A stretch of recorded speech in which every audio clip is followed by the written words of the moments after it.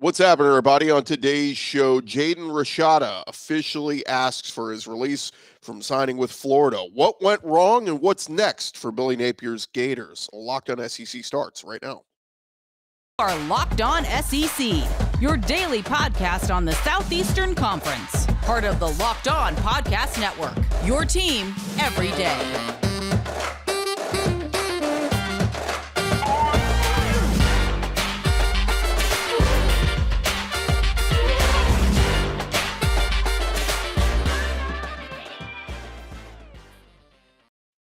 And what's happening, everybody? Welcome into Locked On SEC. It's great to have you guys along. I'm Chris Gordy. Thanks for making Locked On SEC your first listen every day. And remember, Locked On SEC is free and available on all platforms, including YouTube and at LockedOnSEC.com. All right, let's jump into it.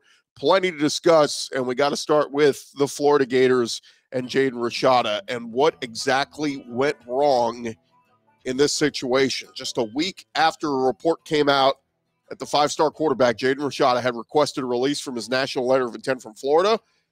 Well, there was a report immediately refuted by his family, saying that's not true. Well, now 24/7 Sports is reporting Rashada has officially filed paperwork with the NCAA on Tuesday, asking out of his letter of intent. Florida could take up to 30 days to respond. I would think it would not be a very good look for Florida to not allow him out of his letter of intent. You're talking about an effect on future recruiting and all that. You try to do damage control with the kid. You still try to get him on campus, but it doesn't seem like there is going to be a reconciliation there. He's a 6'4" quarterback, the number 59 ranked recruit in this 2023 class. He was a Miami commit for nearly 5 months before he flipped his pledge and signed with the Gators during the early signing period in December. He was expected to be a mid-year enrollee. Expected to be on campus after that Under Armour All-America game last week. But as all the other early enrollees showed up on campus, he did not. And there were a lot of questions and speculation about what was happening. Well, The Athletic is reporting a $13 million NIL deal fell apart. They said sources said the recruit's family has been at odds with the football program ever since the Gator Collective terminated an NIL contract valued at more than $13 million. Now, this came on the heels of his commitment to Miami back in June amid speculation of a $9 million NIL deal back then. And then in November, he flipped to Florida. So you knew something was going on here, right? If there was an NIL deal with somebody, Booster Collective, whatever, associated with Miami for $9 million, you knew he was getting more to go to Florida. Rashada ultimately signed with the Gators and publicly sounded enthusiastic about moving in on campus, getting to learn the Billy Napier offense and all that. But it looks like in early December, Eddie Rojas, the CEO of the Gator Collective, sent a termination letter regarding the $13 million contract, according to a program source close to the situation. There are conflicting accounts about why the deal crumbled. Did it have to do with Darren Heitner, an attorney, and all this other stuff? And who pledged to pay what? Multiple conversations ensued between donors and athletic department members. This is coming from The Athletic. They said some within the administration are only now getting up to speed on what was originally promised in this deal. The program aiming to keep these third-party NIL dealings at arm's length. Keep in mind, the school's still not really supposed to be involved with this kind of stuff. They said that yet these conversations ultimately focus on finding contingencies for keeping the class's highest profile recruit in the fold. It's just a messy, messy situation. Was something promised by an attorney or the collective, and then ultimately they couldn't get the funds? There are reports that the collective came back basically with a lesser NIL deal, still 7 figures, but that Rashada and his family were kind of like, yeah, that's not what we originally agreed to. So again, I'm sure more of the details will come out very soon. A lot of Gator fans are very defensive, saying, he didn't ask out of his deal yet. Well, now he officially has. And again, I think the Gators have to let him out. It would just not be a good look moving forward with recruiting at Billy Napier if they do not let him out. Now, where does this leave the Gators moving forward? Well, they recently picked up Wisconsin transfer quarterback Graham Mertz. They have sophomore Jack Miller returning, who didn't look all that great in the bowl game. And they have Max Brown, a 2022 signee who redshirted this past year. But Rashada was going to be that big, high-profile, big-arm talent expected to compete this spring. And, let's be honest, Graham Mertz is limited. Jaden Rashada maybe could have come in and beat him out for the job from day one. Who knows? But that's not going to happen. Now, the Gators do have a commitment from an elite quarterback in 2024, DJ Lagway from the Houston area. And hopefully they can keep him in the fold, and that'll, take care of that. If you get through this year with Graham Mertz, Lagway will be in the year after. But Rashada's departure is going to create, probably some PR issues as well within the football program. And really going to shine a light on athletic departments having to deal with this NIL thing and who's agreeing to deals because it's being negotiated by a third party. School's not supposed to have a hand in it. A source familiar with the Gator Collective's dealings told The Athletic the University of Florida football program is really one of the victims in this case. They're looking back, Billy Napier company going, hey, I thought we were good. I thought we were good on this. $13 million for one player seems like a lot, but if you believe reports, Nico Iamaleava over at Tennessee, he got a big deal. So we'll see where Jaden Rashada ends up, but ultimately sounds like it will not be with the Florida Gators, and we'll see where Florida goes this year. Losing out on one of their top recruits in this recruiting class. And again, 30 days to respond on letting him out of his letter of intent.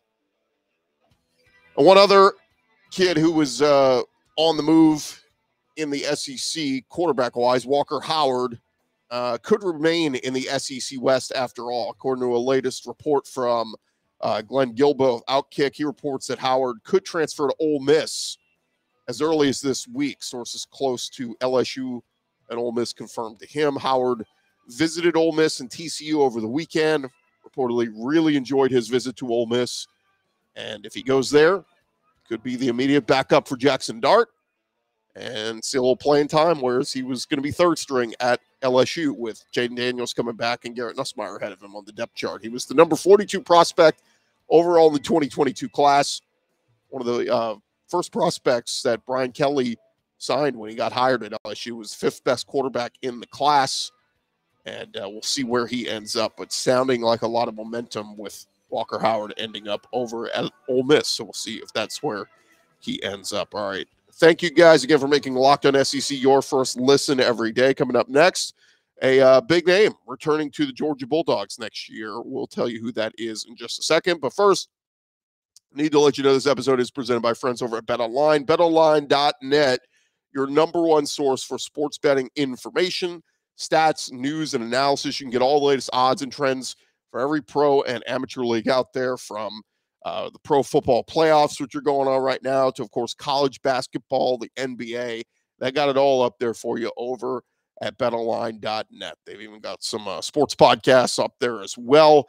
If you're looking for the edge in sports betting, BetOnline is the way to go. They are always your fastest and easiest way for you to get all of your sports betting information.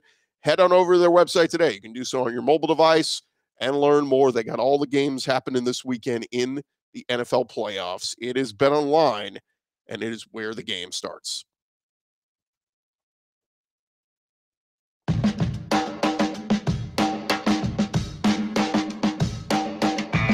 All right, roll along here, Locked On SEC, and we got to jump right into it. We got to go around the conference because we got a lot of stuff to catch you up on, including some news out of Georgia. Here we go. Boots out to the right.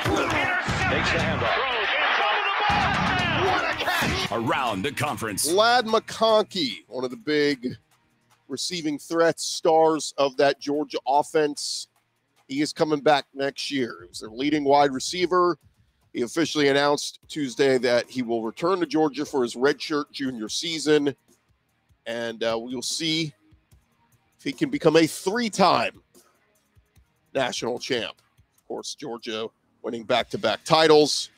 Going to go for that chance at a three-peat. McConkey announced on his social media, one last ride with my guys. No place I would rather be. Hashtag back to work. He had 58 catches for 762 yards and 7 touchdowns during this championship season. He had 2 touchdowns in that 65-7 win over TCU in the title game. Also had 134 rushing yards and 2 touchdowns this year. Signed with Georgia in the class of 2020. He was a 3-star prospect coming out of high school, the number 169 overall wide receiver. But, man, he has got track speed, and Georgia loves to get him out in space and going. Stetson Bennett moving on. McConkey going to be catching passes from a new quarterback this year. Who will it be? Will it be Carson Beck, Brock Vandegrift? We'll see. And, of course, Todd Monken. Maybe going to get some interest from some NFL teams, but seems like they're expecting him to be back next year calling the plays. And that offense has really jumped into another level these last couple years with the Georgia Bulldogs under Kirby Smart. So congrats to Ladd McConkey coming back and expecting to be one of the big stars of the SEC once again next year. Now, some other news out of Georgia. Families of Devin Willock and Chandler LaCroix, they've set up a GoFundMe page for anyone wishing to support their families following that car accident on Sunday morning that took both of their lives. Georgia's athletic department has verified those accounts. You could find the links on Georgia's website, and it stated that the funds will go directly to the families. Willock and LaCroix each have their own pages. The account says, "We've been overwhelmed and touched by the outpouring of love and support for the families of Devin Willock and Chandler LaCroix, as well as the other members of our Georgia athletic community. We continue to communicate with the families, provide support in a number of ways, and those GoFundMe accounts are a chance for folks to donate to maybe provide a little relief to their families." In some upbeat news, Auburn, they have set a date for their 2023 spring game. The annual A-Day showcase going to take place on April 8th. Auburn has not announced any other details yet for the game. Last season kicked off in the afternoon. I think it was around a 1 o'clock kick. So we'll see if that'll be the same type of thing. But Hugh Freeze, chance for him to showcase this team that I'm very optimistic about. I'm bullish on Auburn being more competitive this year in year one of the Hugh Freeze era. A lot of people think, it's going to take some time, but the way that they've crushed it in the transfer portal, continue crushing it in the transfer portal, and of course did a pretty good job coming in and salvaging the signing class and picking up some recruits that had committed to Brian Harsin or keeping them in the class. Hugh Freeze done a really good job.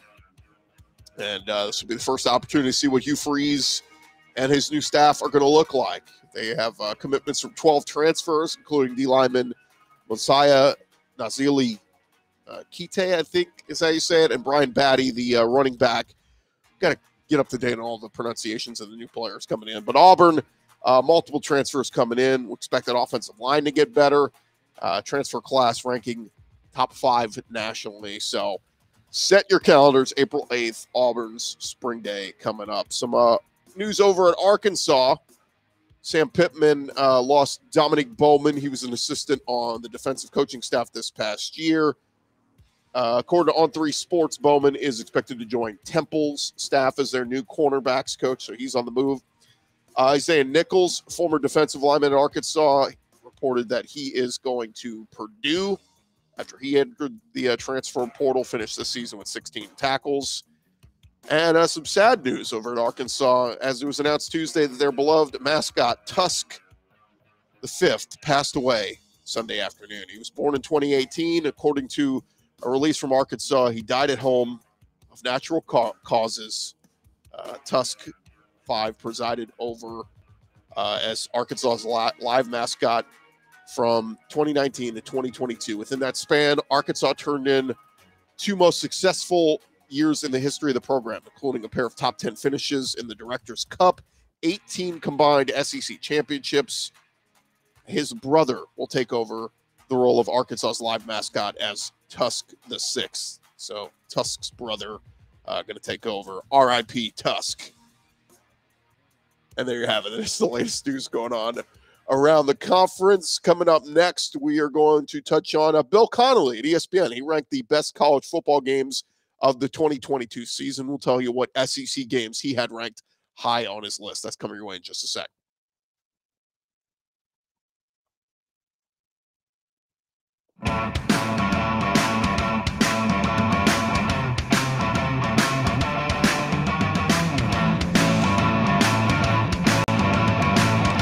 Right along here, Locked On SEC, and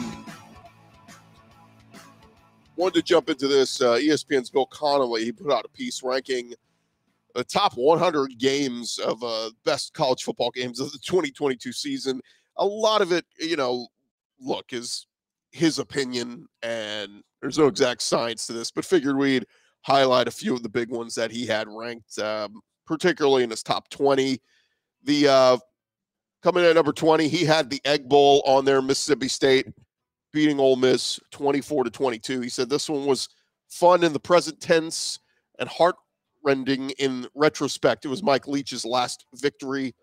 Ole Miss dominated for much of the first half, but settled for field goals and a mere 16-7 lead, which disappeared after a 17-0 run from Leach's Bulldogs. Dayton Wade caught a 23-yard touchdown pass from Jackson Dart with 85 seconds left to get the Rebels to within 2. But one last goal line failure from Ole Miss, an incomplete 2-point conversion attempt, gave Mike Leach's Bulldogs the Egg Bowl win. So that was number 20 on his top games of the season. Coming in at number 13, it was Alabama beating Texas back in September. He's got this one ranked number 13th.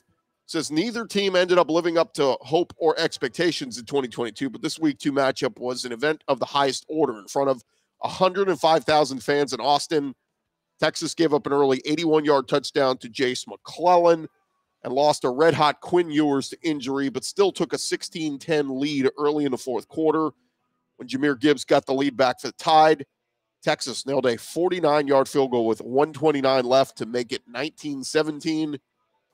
Bama was out of sorts, but they still had Bryce Young, who completed 5 passes, escaped pressure multiple times, and ripped off a 20-yard run to set up Will Reichard's 33-yard game winner, and Alabama won it 20-19. That was his 13th best game of the season. Coming in at number 11, it was Appalachian State beating Texas A&M 17-14. App State settled for a 29-yard field goal to take a 17-14 lead with about 8 minutes to go. The Aggies had a chance to tie it with about 3.5 minutes to go, but a 47-yard field goal attempt was short. App State went into College Station, got their $1 million check, and walked out with their chest held high as they knocked off the number 6 ranked Aggies at the time. Of course, we know what happened after that to the Aggies. They just had a downward spiral of a season. Coming in at number, by the way, he's only got 4 games involving SEC teams in his top 10, but let's jump into some of the top 10 games he has. Coming in at number 5, it was Arkansas's 55-53 win over Kansas in the Liberty Bowl. With a minute 23 to go, Kansas was down 15, faced a 2nd and 29 from Arkansas's 40, and they rallied. In the second overtime, Arkansas scored quickly, converted the 2-pointer. Kansas responded. After a controversial targeting penalty on the first 2-point attempt, converted to send the game to another overtime in the third OT.